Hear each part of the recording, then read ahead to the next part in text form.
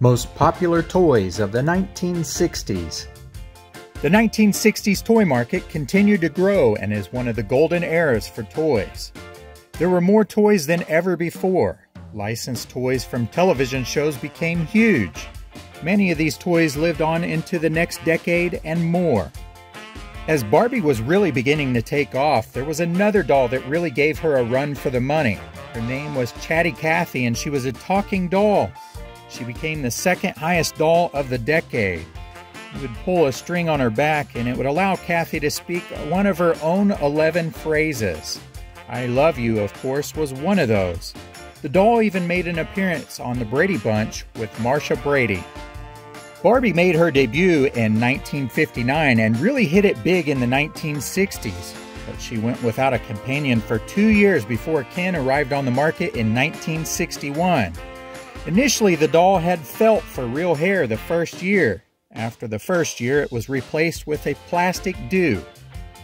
Dolls were a hot commodity in the 1960s and they needed a place to live. 1962 introduced little girls to a cardboard ranch complete with mid-century modern furniture. Years later, Barbie would add levels and decadence to her home. Dolls got a little more masculine in 1964 with the introduction of G.I. Joe. A whole army of plastic soldiers just couldn't stand up to Hasbro's mighty hero. The Easy Bake Oven started teaching kids how to bake at a very young age in 1963. It utilized 2 light bulbs and came in 2 colors, yellow and light blue. Easy Bake wasn't the only popular small appliance in the 1960s. In 1966, Susie Homemaker was released, and it was a line of shrunken appliances that made little girls forget about their Easy Bake Ovens. Wham-O produced many of the most memorable children's toys of the 1960s. The Super Mini Ball came out in 1965 and was one of the most popular. These super bouncy balls were supposed to bounce 6 times more and were supposed to be 6 times more fun. When Lite-Brite was launched in 1967, it was billed in catalogs as the amazing new toy that allows kids to color with light. It came with 16 pre-printed picture sheets to lay on an image box. There was nothing like the frustration of when you were working on a picture and you accidentally bumped your box and all the pegs fell out. Matchbox had been selling tiny cars for over a decade when Mattel jumped into the game with Hot Wheels in 1968. The initial line of cars included American muscle like Camaro, Corvette, Firebird, Mustang, and more. Ideal Toy Company premiered these sort of 2-dimensional dolls at the end of the decade. They came in 3 sizes and each with a theme. These groovy mod relics are quite collectible now. Rock'em Sock'em Robots is a 2-player action toy and game. This toy was released in 1964 by the Marx Toy Company. It was designed by the renowned toy design firm Marvin Glass & Associates. The game featured 2 robots, Red Rocker and Blue Bomber. They were each manipulated by the players, and the game was won when one player knocked the head off of the opposing robot. Etch-a-Sketch is a mechanical drawing toy manufactured by the Ohio Art Company starting in 1960.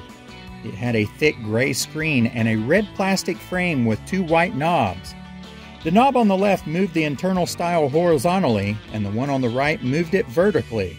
It sold 600,000 units in less than 5 months. Operation is a game of physical skill that tests players' hand-eye coordination and fine motor skills. This battery-operated game was invented in 1964 by John Spinelli. He sold his rights to the Marvin Glass for $500. The game was initially produced by Milton Bradley, but today is produced by Hasbro. The players are all dealt cards, and the object is to remove the humorously labeled body parts without making an error. One wrong move and his nose will light up and he'll start buzzing with pain. Twister is a game of physical skill that was first produced by Milton Bradley in 1966. Became a success after actress Eva Gabor played it with Johnny Carson on The Tonight Show on May 3, 1966. The competitors started a controversy aimed towards the game and Milton Bradley, stating that they were selling sex in a box. The game is still being produced today by Hasbro, who acquired Milton Bradley in 1985. Battleship is a strategic guessing game in which two players play. The winner is the one who has sunk all of the opposing players' ships. Originally, it was a pen and paper game that stemmed somewhere around after World War I. It was printed on paper by various companies in the 1930s and 1940s. In 1967, Milton Bradley introduced a version that used plastic boards and pegs. In later years, it was modernized with electronics, but the original version is still just as popular. Batman gets an honorable mention here. He was certainly not new, though. He first appeared in Detective Comics in 1939, but the Batman television series that aired in 1966 was extremely popular. Because of that, there were all sorts of merchandise and toys that were released, and they were highly desired. From Batmobiles to figures and water guns to so much more, these were a big part of the 60s toys as well as decades to come, all from the television show. The 1960s produced some iconic toys that are still enjoyed by kids today as well as adults who had them as a child. Many of these toys are now collector's items worth tons of money.